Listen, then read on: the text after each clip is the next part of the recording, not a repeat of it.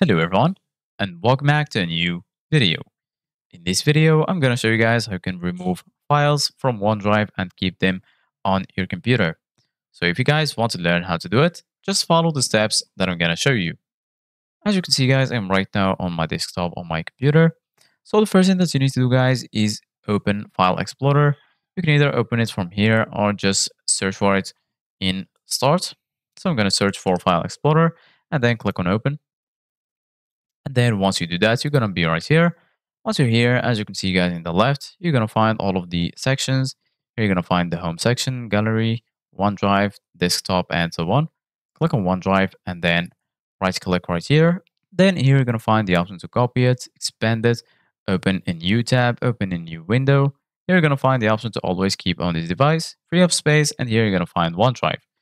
Go ahead and click on OneDrive, and then here you're going to find the option to view it online. You're going to find settings, and here you're going to find folder color. Go ahead and click on view online, and then you're going to be taken to this page right here. Once you're here in the left, you're going to find my files, recent, photos, shared, and here you're going to find recycle bin. Go ahead and click on my files, and then right here, as you can see guys, you can see all of your files. For example, I'm going to go to this file.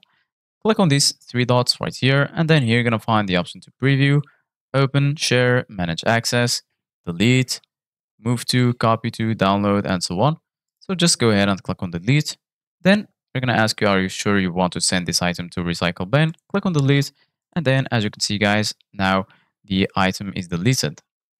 If you want to permanently delete it, click on the recycle bin, and then you're going to find it right here. Select it, and then click on delete. Then you're good to go. So this is it guys for today's video. Thank you guys for watching. Don't forget to like, subscribe, and see you guys in the next video.